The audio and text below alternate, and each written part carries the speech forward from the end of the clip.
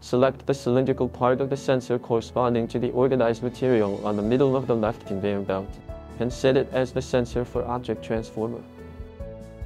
After performing operations on collision shape and shape properties, the sensor's relative coordinate system will pop up.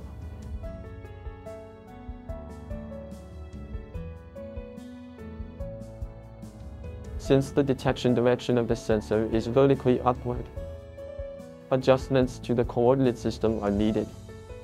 Control the dynamic coordinate system by rotating the YCCC reference plane's rotation sphere, so that the coordinate system rotates 90 degrees around the XZ-axis, achieving the same detection direction as the sensor at the transmitter entry. Keep the sensor height unchanged at 100.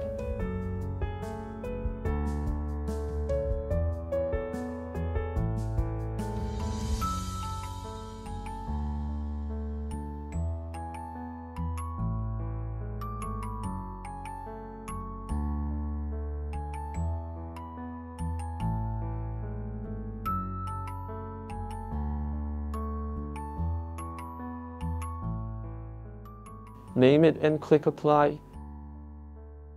Set the cylinder of the sensor part at the end of the left conveyor belt as the sensor for object sync.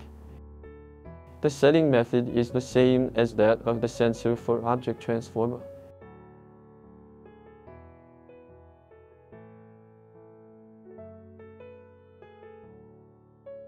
After setting up the sensors, proceed to configure the transmitter, transformer, sync, and other commands in the mechanical toolbar. First is the transmitter entry setup.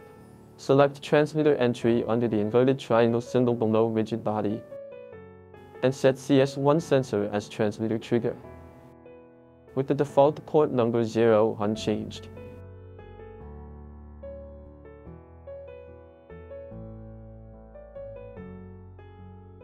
After naming, click OK to complete the setup. Next, configure the transmitter exit.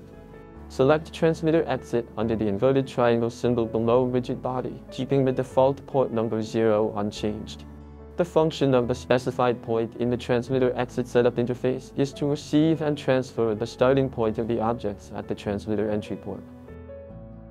Specify the center of the cylindrical outer surface of the sensor part at the starting point of the left transport surface as the point.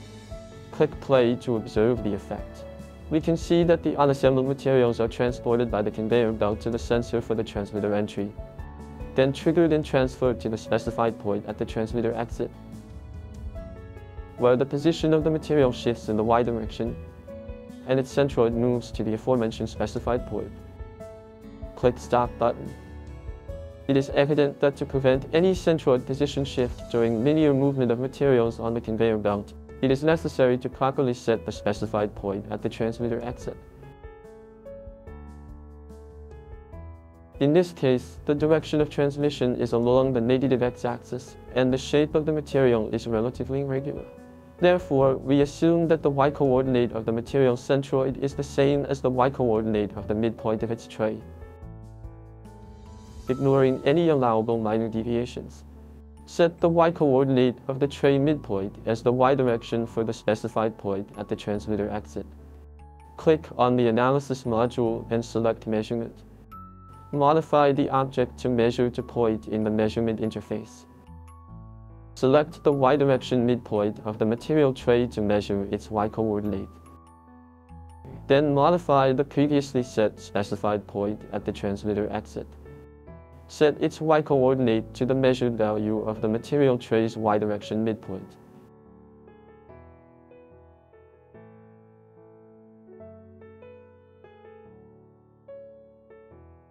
After naming, click OK to complete the setup. Click the play button,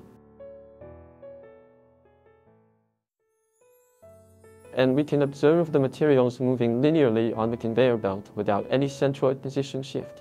Click the Stop button. Next, configure the object transformer. Select Object Transformer under the inverted triangle symbol below rigid body. Set CS2 sensor as transform trigger. Transform the assembled material to the rigid body.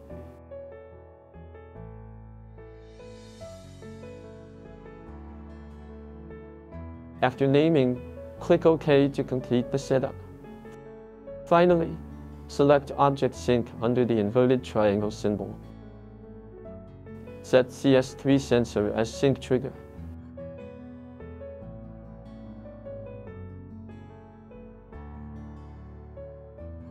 After naming, click OK to complete the setup. In order to further simulate the effect of continuous and orderly cycle of production line products, it is also necessary to set up the object source. Select Object Source under the inverted triangle symbol of rigid body, and then choose RB1, unassembled material, as the object to copy. Keep all other parameters at their default settings.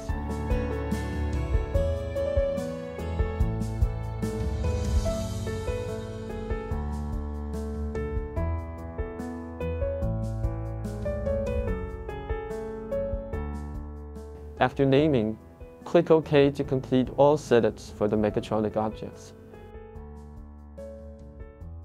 Click the play button to run the MCD simulation. We can see that the unassembled materials are uniformly transported along the trajectory of the right transport surface to the end of the conveyor belt. Once triggered by the sensor for transmitter entry, they move to the left transport surface where they continue to be uniformly transported. Upon triggered by the transformer sensor, they are transformed into assembled materials, which are eventually collected by the object sync at the end of the conveyor belt after being triggered by the object sync and the sensor. Additionally, new copies of the unassembled materials are generated every 5 seconds, executing the aforementioned production process in an orderly cycle. If you need to manually generate new materials or produce them only when necessary, you can modify the triggering method of the object source. Choose once each activation.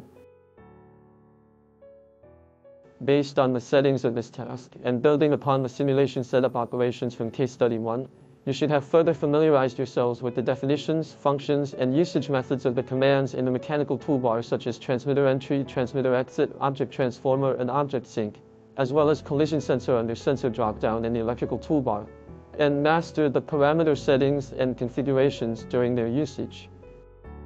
Please complete the following exercises. This lesson ends here. Thank you.